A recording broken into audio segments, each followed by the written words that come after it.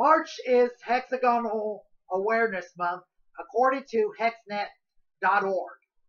And I am a fan of hexagons because I am a mathematician.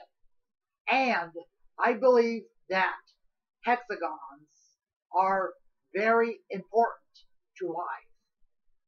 Alas, everybody does not know about hexagons and about the chess geometry of hexagons. Today, I am giving you a lecture about hexagons. Let me explain to you about the basic geometry of hexagons because it is very important to know about this before you go on your quest of gaming with hexagons.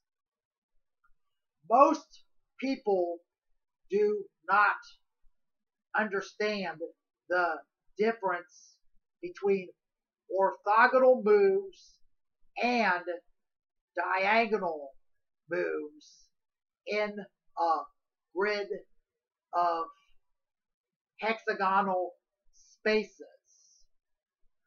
An orthogonal move is when a piece crosses the side of a hexagonal space, like how wazirs and rooks move.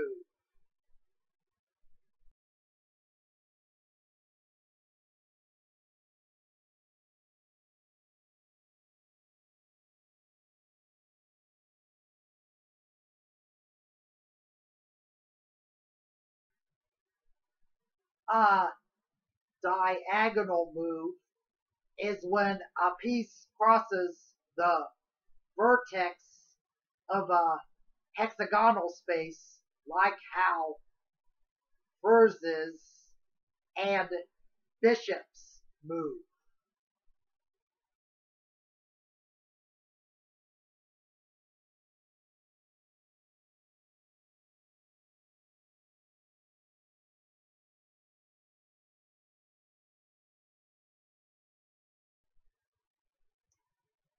A diagonal line segment is always longer than an orthogonal line segment.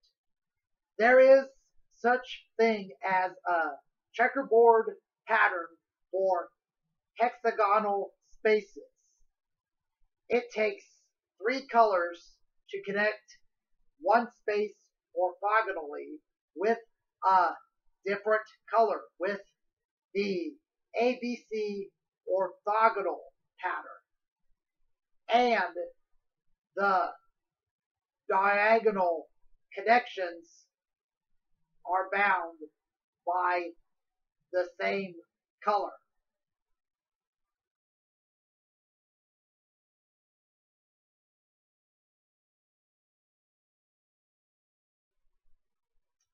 There is such thing as hexagonal moves like the knight, a 2-1 leaper, like the camel, a 3-1 leaper, and like the bull, a 3-2 leaper, on a grid of hexagonal spaces.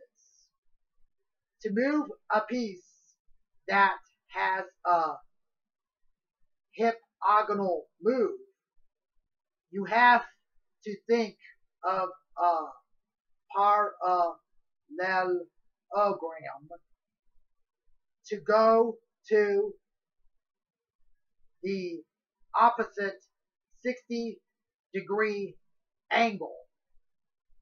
I have a visual aid on how a knight, a camel, and a bull move on a grid of hexagons.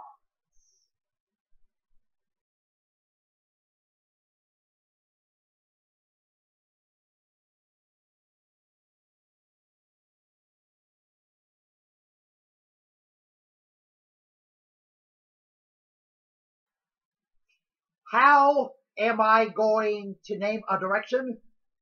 You name directions by the hour points on the clock. The 12 o'clock is the forward move. There are two different types of orientations that board games can be played on. The 12 o'clock move as the orthogonal move, and the 12 o'clock move as the diagonal move.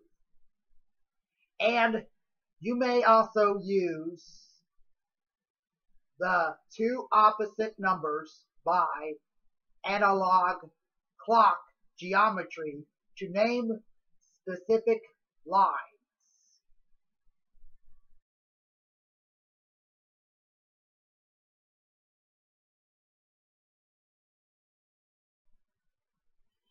The rotation in degrees is based on the following formula. 360 divided by left parentheses 2 times n right parentheses. N is the number of sides for each polygonal space.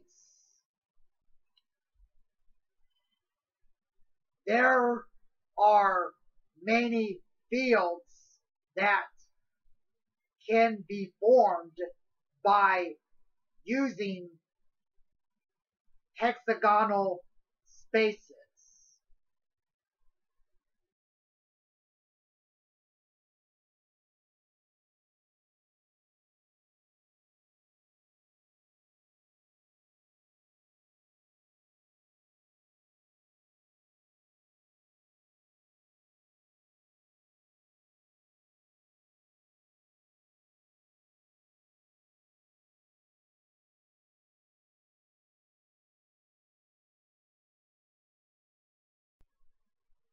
Did you know that the vertices of triangles can be used as hexagonal spaces? Did you know that the vertices of hexagons can be used as triangular spaces? I have a visual aid to help you to understand the comparisons. I match the locations by color so you get to know each comparison.